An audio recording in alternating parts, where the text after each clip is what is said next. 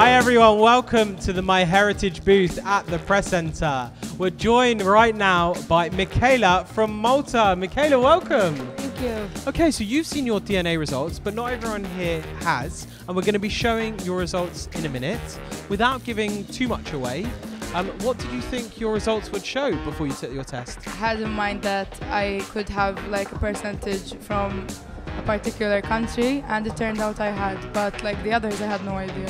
Okay, so we're going to be showing Michela's results right now.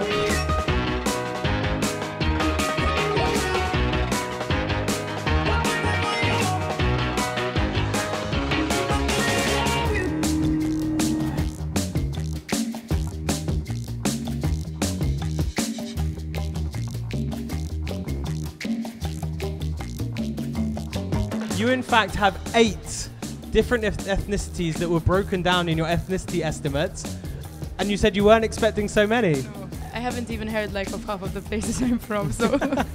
The other thing that you will have seen are your DNA matches. Yes. And we can reveal that you in fact have 450 DNA matches, but they are spread all around the world, in fact from 20 different countries. Well, Michela, thank you so much for joining us today. Thanks to MyHeritage.